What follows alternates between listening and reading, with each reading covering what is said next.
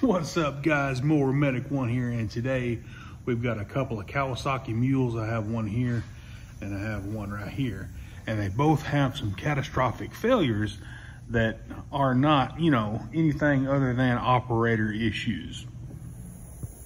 This mule here claimed that they were just driving it and they ran over this piece of rebar in the parking lot. Now, granted, they were doing some construction out there, and this may have been something that they used to tie down a tent or something like that. But anyway, this thing was sticking up out of the ground, and they didn't see it. And whenever the back tire hit it, it kicked it up, and it jammed right into the engine shroud. So basically, this piece of rebar got shoved in to the engine here, exploded the fan, and just ripped a huge hole in the shroud here.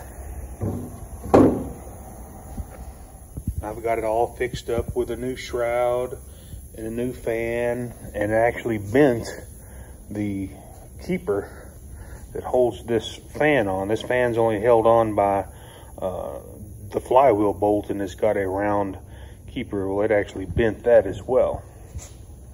As you can tell on the red mule, I have the control arm, or the knuckle, out of here. This is like a McPherson strut. It's got a lower control arm and a strut assembly here. But what happened was they let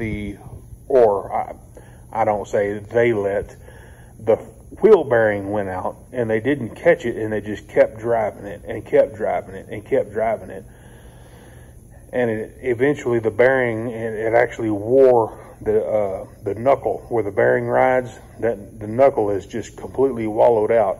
And what happened was it let that wheel wobble to the point to where it did this. The brake drum, the bearing went out, so the brake drum was able to wallow, and the wheel cylinder has been ground down to the point to where it ate the aluminum past the seal here, and all of the brake fluid leaked out of the master cylinder. And as you can tell, here is the right side. I'm going to go ahead and replace this brake cluster while I'm there. The brakes look pretty decent, but it's going to need a wheel cylinder, and you can buy this whole assembly cheaper than you can buy each part individually. Alrighty, guys, well, I just want to show you some of the craziness that a small engine repairman has to fix. Even though it might not be working on engines, you might actually have to do brakes, and you might have to do electrical work on the side-by-sides. But anyway, guys, you have a good Monday and Happy New Year, and guys, we'll catch you on the next one. Have a great day.